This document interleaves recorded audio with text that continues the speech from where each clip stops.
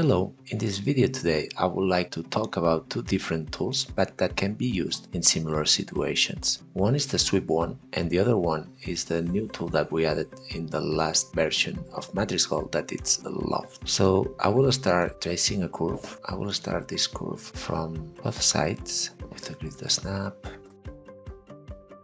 And now on this curve I will add the profile. I can use the auto and just turn it around.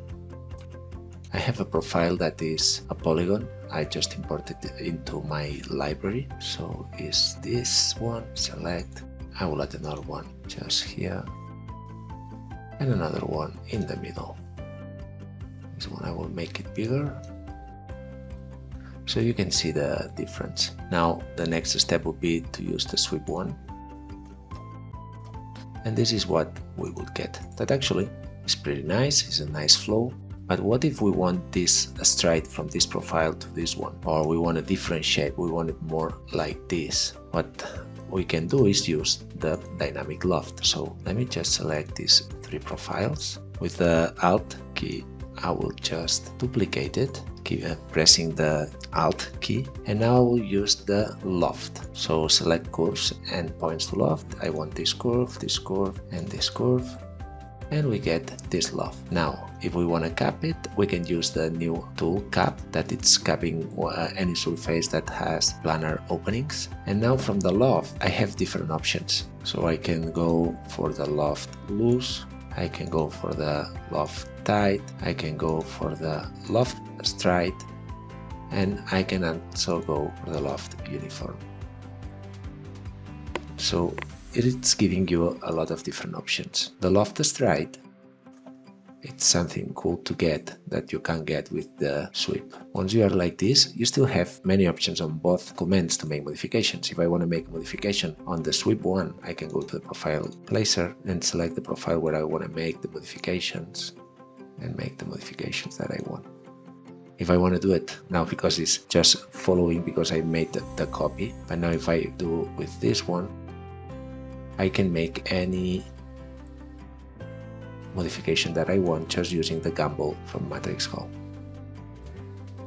Now if I want to make some modifications, I still can go to the loft, edit, and loft normal. So now I have a different loft. Of course, that anything that I attach on this loft will follow. So now just say that I get this curve and I click on F10 and I just drop this. So now we have a different design.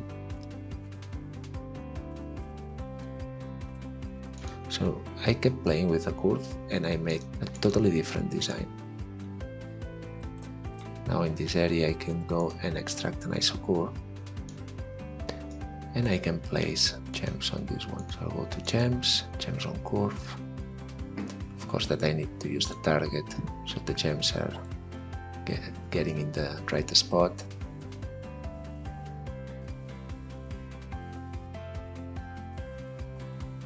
I will get this perspective to just be sure that the gems are just in the middle.